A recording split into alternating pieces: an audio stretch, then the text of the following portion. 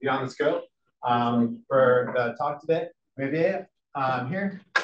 He was originally born in Egypt, came to the US, and did his undergraduate work at the University of Minnesota, and his grad work at the University of Delaware. It's nice he's a fellow chemist, so we work together, science talking about chemistry compared to all the material scientists. But with the field, it's PhD, he worked on liquids and ambient pressure XPS. So that kind of brought him back around here, working back in CEDEC on XPS, where you guys have an ambient pressure XPS. I think you find that a lot of fun. Talk about that a little bit. And then also the more general capabilities with XPS and I guess a bunch of other stuff there too. Yeah. So we're talking about XPS today. So yeah, thank you. It's my first time presenting with a stick, so I hope this works out well. My name is Yehia. I respond to different variations of that name. I know that it's weird to say, but it's a yeah with an H in the middle. And I'm really happy to be here amongst people who enjoy instrumentation. I see we have a mix here between students and lab managers, so I hope everybody comes out today with something. So I was told to talk a little bit about myself. Between my wife and I, we have 3 cats and a dog that keep the house pretty busy. It's quite nice. And we do enjoy the outdoors. I have a picture of me here going down waterfall. I did not enjoy that. I'm putting this up there because I did not have fun. My wife made me do it, but it was a good experience. Like Dan mentioned, I did my PhD at the University of Delaware, where I was introduced to ambient pressure XPS. So my career was actually going backwards. So I did ambient pressure XPS, which is the cutting edge of XPS. And then through my job here, I'm managing a traditional XPS. So today's talk will actually be mostly about the ambient pressure XPS. This is kind of a brief map of what we're going to talk about today. I'm just going to make sure that everybody's on the same page of what XPS is and what it does. Before I introduce our brand new traditional characterization XPS, the Nexus G2 by Thermo Fisher, I'll talk about something. It's a cool feature here that we can use XPS in the microscopy facility here. Then the bulk of the talk will be talking about the instrumentation behind your ambient pressure XPS, experimental considerations and setup. And then I have 2 data sets here that I'll talk about as an example of what XPS and ambient pressure XPS can do. So how many people are familiar with ambient pressure XPS, or sorry, XPS in general? Okay, we have 2, 3 people, okay.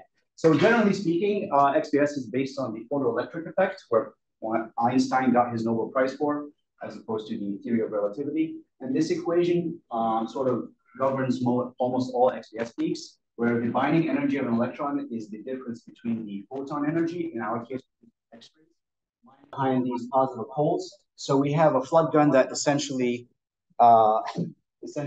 shoots low energy electrons at the surface to neutralize any charge buildup that could happen. So that's how we are able to do insulating samples by shooting these low energy electrons that do not interfere with these faster kinetic energy electrons that are leaving the surface. Okay?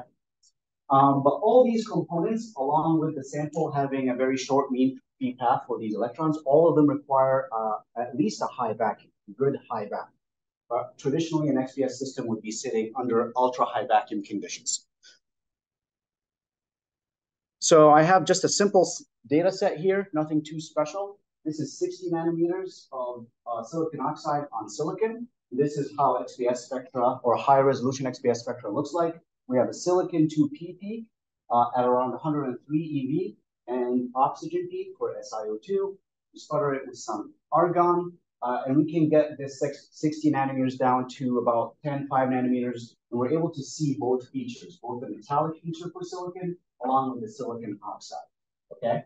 Now, if you keep sputtering, you're going to completely get rid of the oxide or a little bit residuals, and you'll be left behind with the silicon 2p. So this is kind of a gentle, like a depth profile, and a model data set of what you can see in this. This insight here is the residual oxygen that is left. One of the things that could happen when you're sputtering is you can introduce knock-in effects. So when you're sputtering really, really hard, some of these oxygens are actually embedded into a deeper layer. So this is another thing to keep in mind. You run into surface roughness issues, you have to rotate the sample. Yeah, so if you're really, really trying to do a good depth profile, you should be rotating the sample. And roughness can also introduce charging issues, so shadowing effects and stuff. So you want to get your sample to be as flat as possible. So we have a brand new Nexa G2. It is a very user-friendly instrument. We installed this in May. It was actually in April. It took 2 months to get up because we had some problems. But this is a very brand new instrument. It's fully capable. Lakshmi here knows how to use it pretty well. It is equipped with, also on top of XPS, it is equipped with ultraviolet photoelectron spectroscopy, which is called UPS sometimes. So there's XPS, which is photoelectron spectroscopy, and UPS, which looks more at valence electrons. Okay, that's very useful for semiconductors and calculating band gaps and such.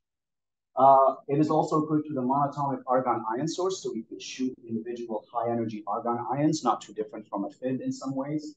And we also have a gas cluster ion beam. So it turns out if you put a high pressure of argon through an aperture that's really small, on the other side, it comes up with like supersonic speed, and it forms clusters, and we're able to accelerate those clusters to the surface using gentler energy. So basically, you have a very gentle sputtering source. That's the GCID.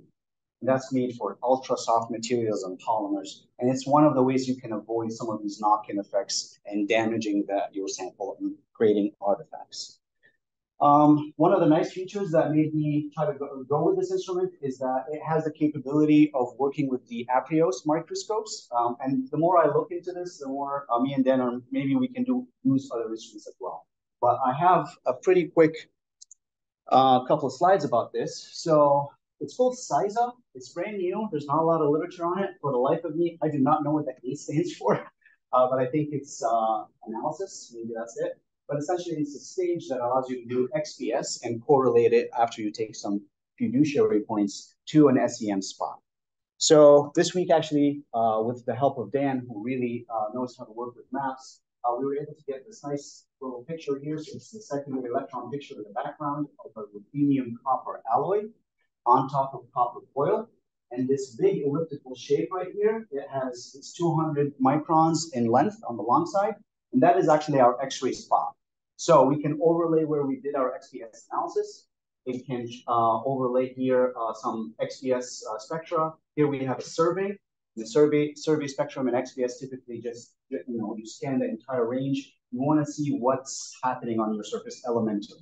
So you can't tell, because it's low resolution, what those elements are bonded on to, but you can tell what sort of elements. And so we have the characteristic peaks for ruthenium, copper, and a huge carbon peak right here.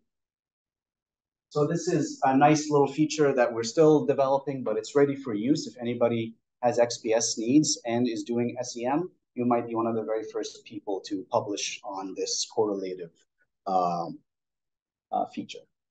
So back to this diagram real quick. I talked about why we need ultra-high vacuum. High vacuum is also acceptable, -8s or so, if we're talking about millibars or torrs.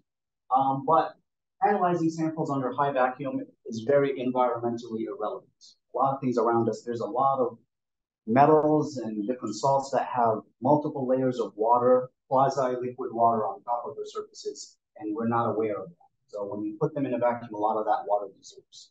So there's not a lot with traditional XPS. It doesn't give you the full picture. So it took some time, but some developments happened in the field where essentially a lot of these things that stopped us from introducing the pressure, we were able to overcome. So the simplest one, I think this is quite common in environmental SEM, is the introduction of the silicon nitride window that's transparent for X-rays. And so, there's a big transmission of the X-rays through that. But the other thing is, it turns out that if you introduce 1 millibar of pressure, so right now we're sitting at 1 bar, 1,000 millibars, introduce 1 millibar of pressure, the mean free path of an electron is about 1 millimeter. So if you bring an aperture really, really close to the sample, sub-millimeter, and have a big pump behind it, so there's a big pump right there, it turns out that you can analyze, in the presence of pressure, these photoelectrons and get their kinetic energy, and we don't lose a lot of information.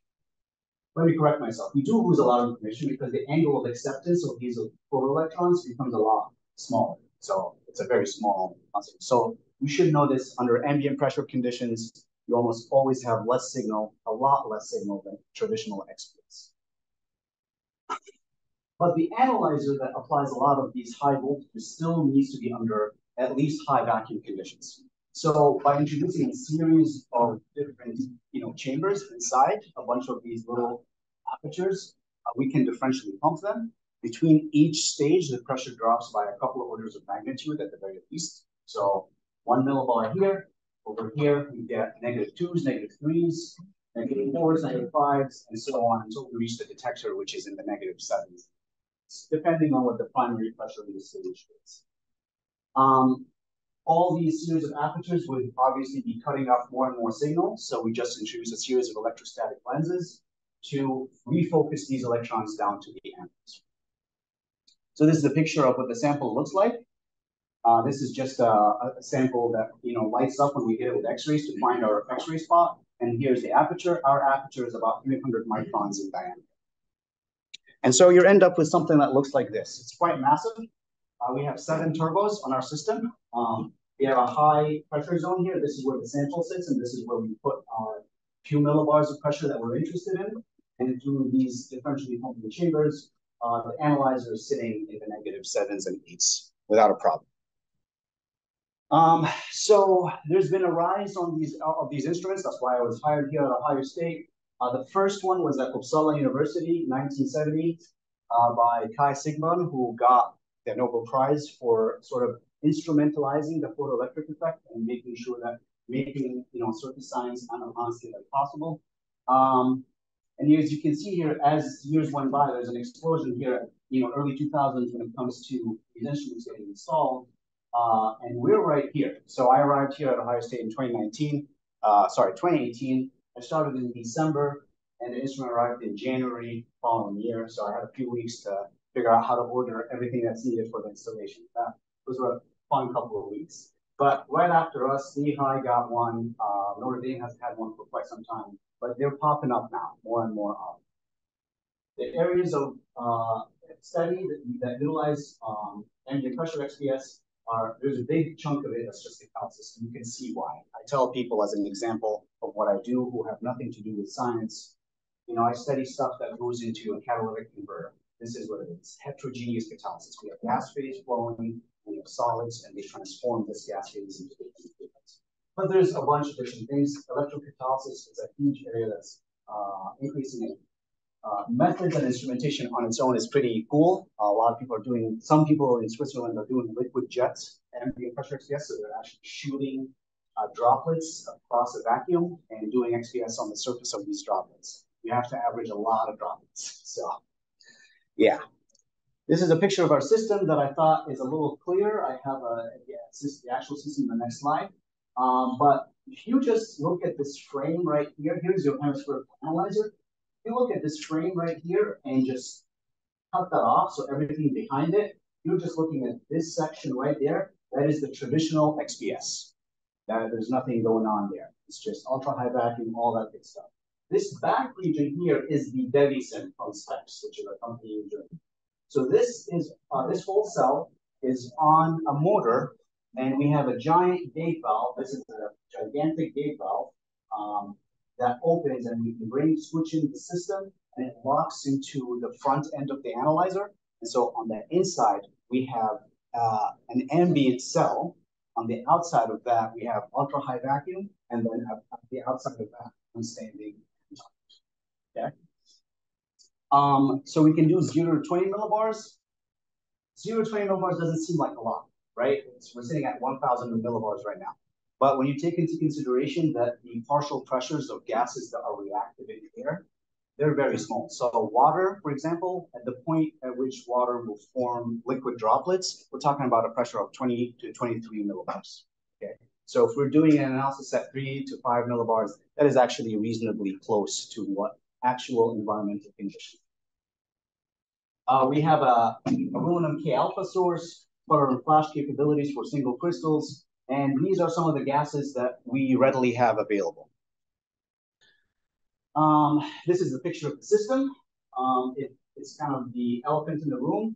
This room should not have 2 XPSs on it, but space is always an issue. In the back here, you see our old Krios system that was installed in 2002. I like to say I was 12 years old. I was 12 years old when they were rolling the system into at Ohio State. So that was pretty cool. So we retired the system, and this is where the Nexa G2 sits right now. Okay. And here I have a video of how the cell docks. So like I said, it's on a motor that goes forward past the gate valve.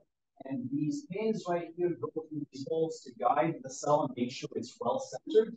And between this part, there's an O-ring that seals the cell against the vacuum. So that's how they do it. This locking mechanism right here ensures that there's a good amount of pressure being applied because the cell kind of moves. It's a pretty impressive design. And this is where the sample goes. So you see two screws right here. Screw these three turns at a time, and then push at the bottom where they're on hinges. Door flops open. We put in a sample and lock it and make sure that it's leak tight. You can imagine the amount of leaks that could happen when you have an ambient pressure zone outside of that ultra high vacuum. So sometimes I like to call myself a space plumber because I've gotten pretty good at finding all these different leaks. Oops. All right, so before we jump into data, I just want to mention some experimental considerations. If you want to impress someone that you know something about ambient pressure XPS, ask them about the distance from the aperture, okay? So this diagram simply describes how the pressure varies based on how far you are from the aperture. Because you have a huge turbo pulling on this gas on the first differential pumping zone. If you are about here, for example, you're trying to reach P naught, whatever P naught is, let's call it 1 millibar. Your sample surface is actually experiencing only 0.8 millibars, okay? So that's something that some people won't pay attention to. They'll just optimize their sample and not take into consideration if they're far enough away from the aperture to make sure that they're actually experiencing that gas. The rule of thumb in the community is so long as you're 1 aperture distance away, that's at least 95% of your signal, right? Or sorry, the pressure. So if we're at 1 millibar and we're exactly 1 aperture distance away, we're really at 0.95 millibars. And you can imagine how this can introduce problems when we start varying the temperature because you have, things expand and contract. And if you're not paying attention and you're doing a hot experiment, your sample will actually crash into the aperture. And that's something to try to avoid at all costs. Some additional experimental considerations. We put in the gases using mass flow controllers, nothing too fancy. But how do you introduce liquids, right? So we have these blasted Kovar connections with bulbs that we fill with whatever liquid we're interested in, and we pull off of the vapor of that. Not too different from an environmental assay. But one thing that we do, because we're very surface sensitive, is we always freeze pump thaw our liquids. So water is a very easy one to understand. There's a decent amount of carbon dioxide that gets dissolved in water to form carbonic acid. And when you pull vacuum on water, a lot of that carbonic acid gets transformed back into CO2 and enters your tube. If you try to do XPS and try to introduce water without freeze pumping it, you're going to introduce a lot of carbon into your chamber without realizing it. Well, you'll realize it because your stuff will be covered in carbon. So the first set here that I have for you, I have 2 studies. Is looking at methanol on polycrystalline platinum foil. Okay, so it is widely known that at room temperature, methanol will immediately catalyze to carbon monoxide and water on the platinum surface, and that's just well known. And platinum is obviously a very precious material; it's very catalytically active. So people are really trying to understand platinum and how it interacts with CO because they're trying to replicate the chemistry of platinum using cheaper materials such as copper or what have you. Dr. Anko in the chemistry department was interested to see if there was what is called a methoxy species. So it'll be a platinum, O, and then a methyl group. The literature says that there is no methoxy existence. And we were wondering if we can just lower the temperature to capture methoxy in spectroscopy. Newsflash, we did not find it. So, it just didn't exist. But what we ended up doing was something accidental, but was pretty cool. So this next set is the first set of real XPS data from an ambient pressure XPS. And we're going to start from the bottom. So we have platinum 4F, oxygen 1s, carbon 1s.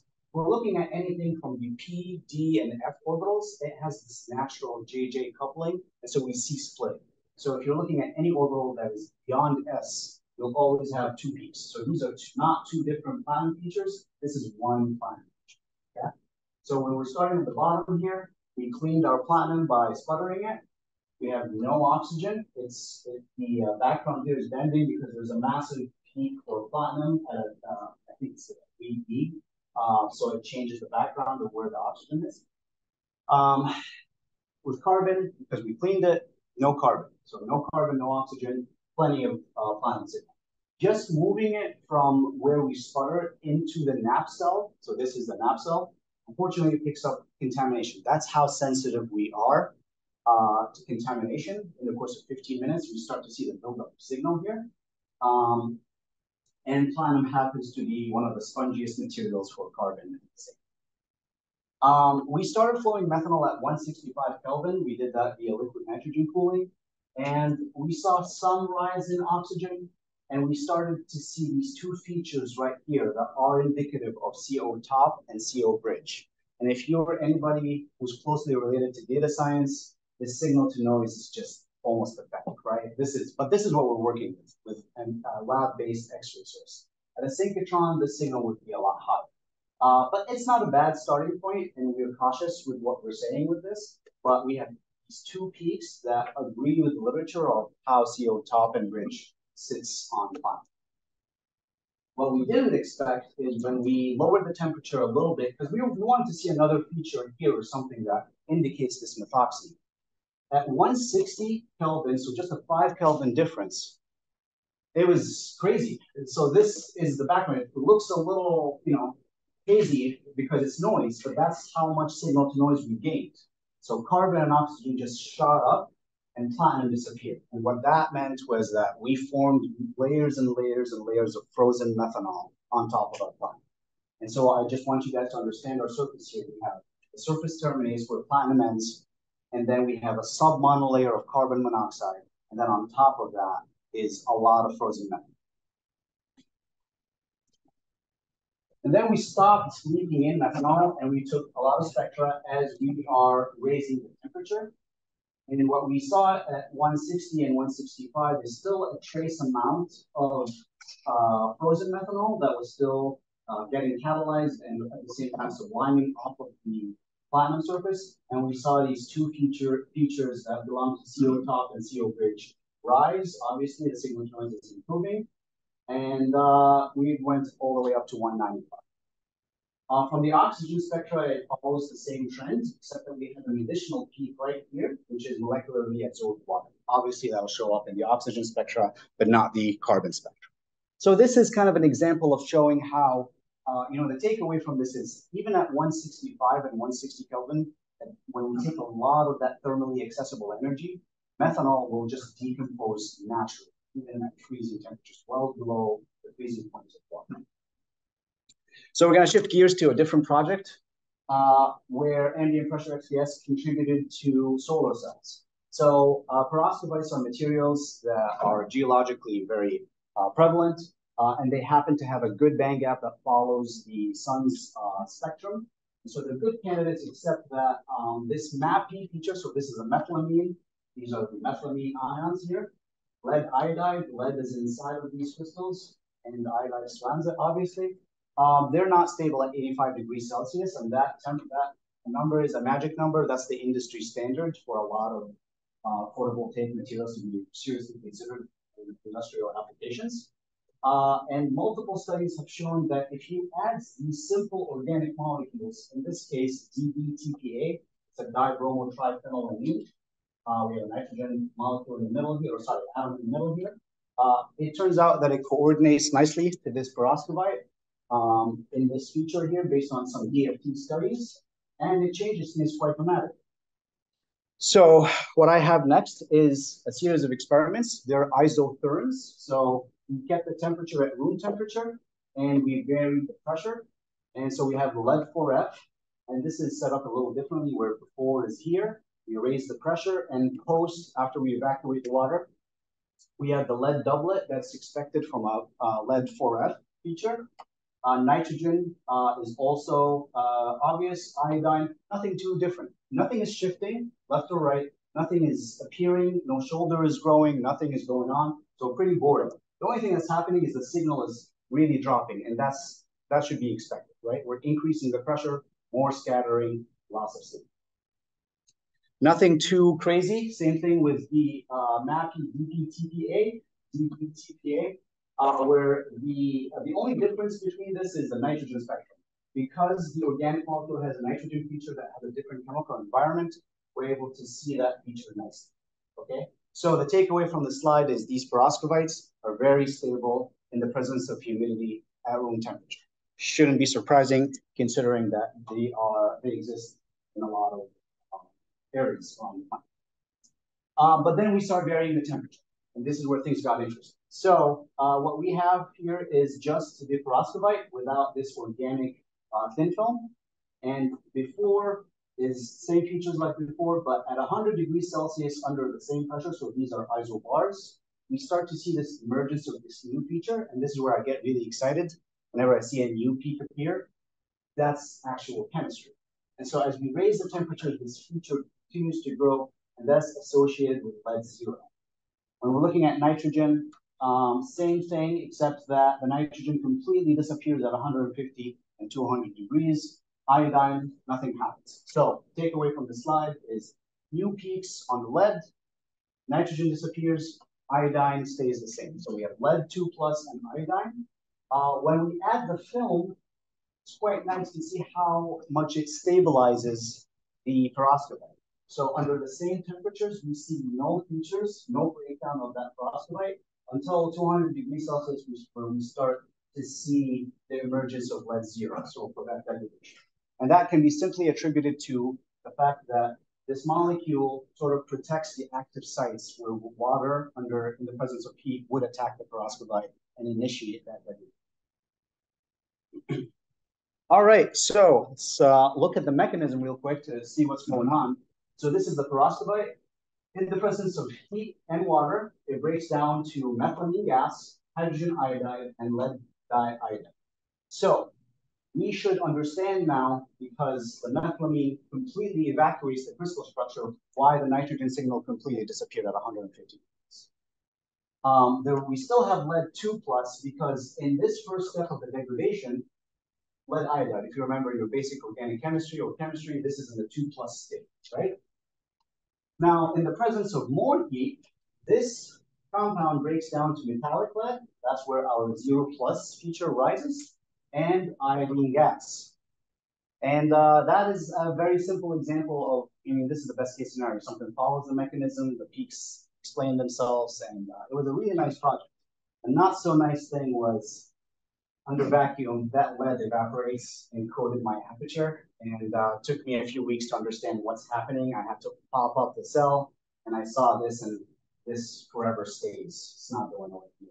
So, yeah, I hope I didn't rush through this. I know we had some technical issues in the middle.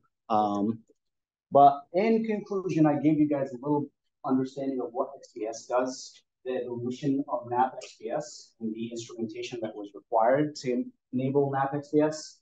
And I highlighted this new feature that I really do hope gets utilized. It was $9,000 for the stage, and I don't think we even need it. So that's what's funny. I think we paid $9,000 for the license again. So that's what it is. And I hope I gave you an example. So this is NAP XPS. The nice thing about all the data that I showed you is traditionally people would do stuff to their sample, then take it to the XPS, then take it out, and then do other stuff and put it in. Everything that I've showed you today is in situ. It's happening as we're doing the experiment. In terms of future work, there's a lot of exciting stuff happening in the area of photocatalysis, photoexcitation, but especially in situ electrochemistry.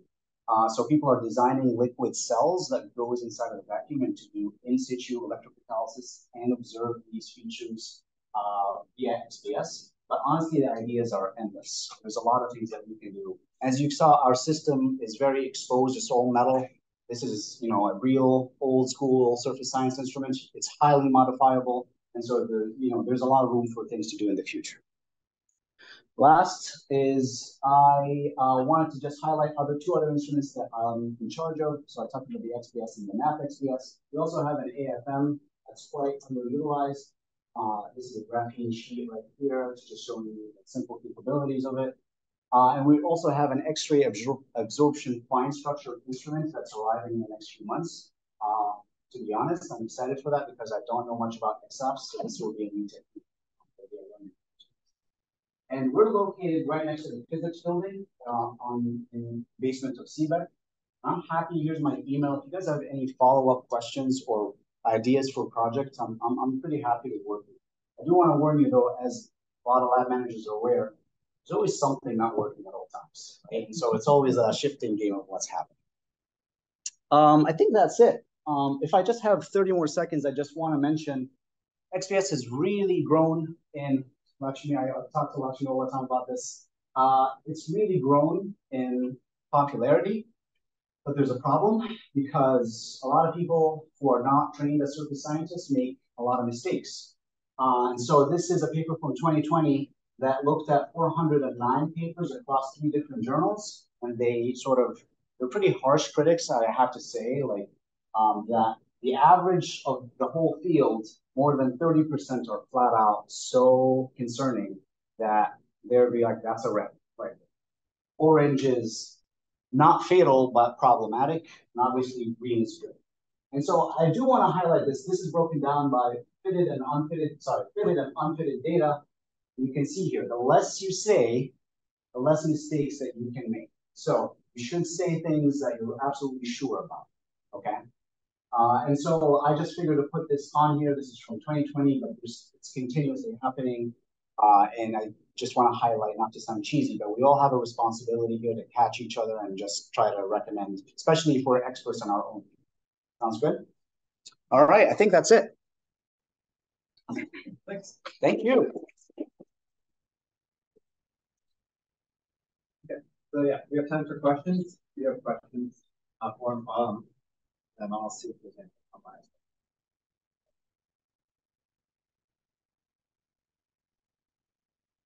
Yeah. What was the time scale for like measuring when you're like looking at those surface film interactions? Like how long are you collecting those measurements? That's a very good question. So if you're doing traditional XPS like characterization, it's about 20 minutes, half an hour. It also depends on how much concentration of the material, how many elements you're scanning. But the rule of thumb is an hour per sample.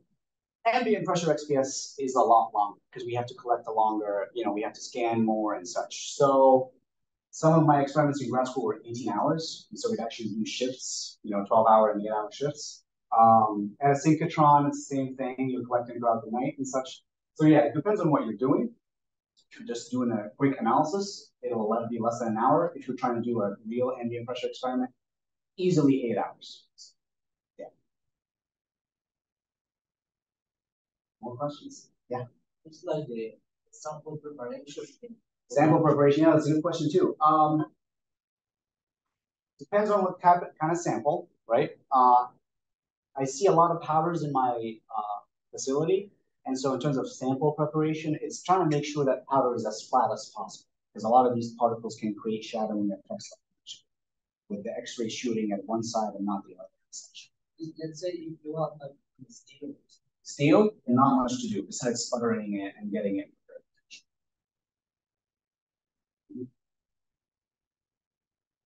I saw one question online. You opened yourself up on this last slide. Okay, cool. Dave was asking, what's the energy resolution of the XF system? Sample requirements, all that kind of stuff. Transmission. For the XFs? Yeah, he's asking. Okay. What details you know about that? Please make sure that he has my information because I'll be completely honest. I have no idea. I have very little idea about this instrument. I'm waiting for it to arrive and get trained on it and such. All I do know is that it's not a surface sensitive technique. It's a bulk technique. Is it transmission? I think so, but it's also can be modified to do Zane's X-ray absorption near edge spectroscopy. So I know it's also highly modified. Yeah, when's it getting here? So we had issues with releasing state funds and such. So we missed our manufacturing slot. I think in the next 2 or 3 months it should be here. But please let him know. Feel free to reach out to me, and I'm happy to keep him updated. That's the direct. Cool. Awesome. All right. Yeah, comparing it to XLMs. Electron energy loss. Oh, yeah. Structure. Yeah. Okay. Any other questions? Okay, well, I appreciate you guys joining me on this great Friday.